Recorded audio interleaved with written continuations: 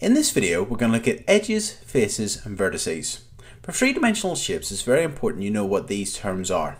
So let's first of all start off by looking at this cube and look at what a face is. A face is an individual surface of the shape. So here we've got the front face, we've got a face on the side, right hand side, we've got a face on the top, we'd have a face on the bottom, we'd have a face on the left hand side, and a face on the back.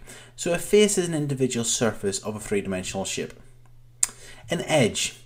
An edge joins the corners of the shape together. The corners are actually called vertices, or one of them would be called a vertex. A vertex is one corner, vertices is the plural. Okay, so this is a vertex, this is a vertex, this is a vertex, this is a vertex, this would be a vertex, this would be a vertex, the back left hand bottom corner would be a vertex, there'd be a vertex there, and there'd be a vertex here at the front. Altogether there's 8 vertices. The plural is vertices and the singular is vertex. So a vertex is a corner, it's where edges meet. And an edge are the lines that join these vertices together. Okay, so here would be an edge, this would be an edge, there'd be an edge here and an edge here, so 4 edges along the top. There'd be 1, 2, 3, 4 vertical edges, and there'd be 4 edges on the bottom. So a cube would have 12 edges, it would have 6 faces, and it would have 8 corners, 8 vertices. Okay, so there are the different terms which you might need to know for your maths exams. Let's have a look at some typical questions now. So here's a cuboid. And this is a very nice question because it actually tells you to begin with. A cuboid has 6 faces. Well, as we've just seen, it's got the front, the back, the left, the right, the top, and the bottom. So it's 6 faces, 8 vertices, and 12 edges. Here's a square-based pyramid. Write down the number of faces. So let's start off with looking at this square-based pyramid and look at the faces. Well, a square-based pyramid's got a square on the bottom, so that'd be 1.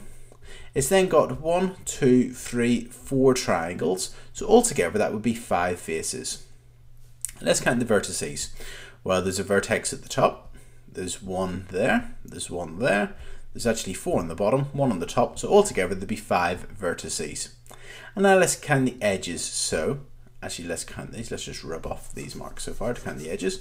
So for the edges you would have 1, 2, 3, 4 edges on the bottom, and then you would have 4 leading up to the top.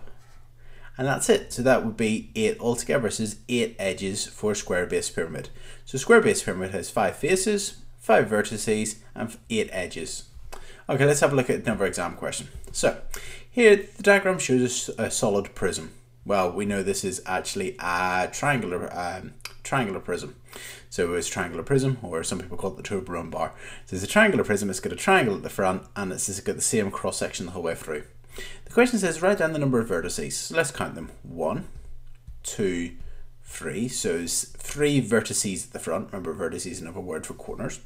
And there's 1, 2, 3 vertices at the back. So altogether there'd be 6 vertices.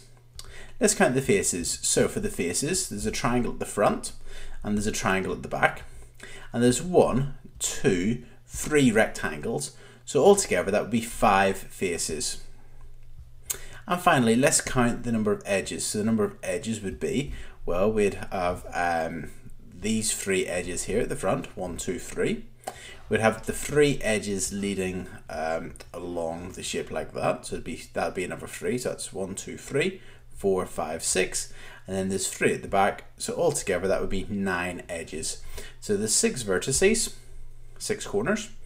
There's 5 faces, the triangle, and the 3 rectangles, and there's 9 edges, 9 lines that join the corners together, 9 edges. Let's look at our last question. And then this question says, here's a diagram of a prism, and it says, write down the number of faces. Well, we've got a trapezium at the front and a trapezium at the back. We'd have a rectangle on the right hand side and a rectangle on the left hand side. Or it could be a square, we don't actually know the dimensions. And then we have, so that's 1 at the front, 1 at the back, 1 on the side and 1 on the other side, 1 on the top and 1 on the bottom. So altogether there's 6 faces for this prism. The number of edges, let's count the number of edges. So we've got 1, 2, 3, 4 at the front, 1, 2, 3, 4 leading back, that's 8.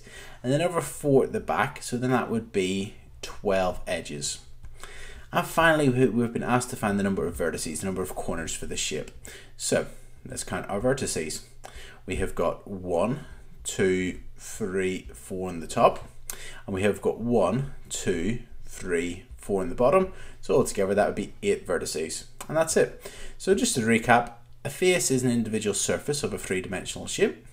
We have got edges. Edges are what join the vertices or the corners together, and the a vertex or vertices are the individual corners of the shape. It's where the edges meet. Okay, and that's it.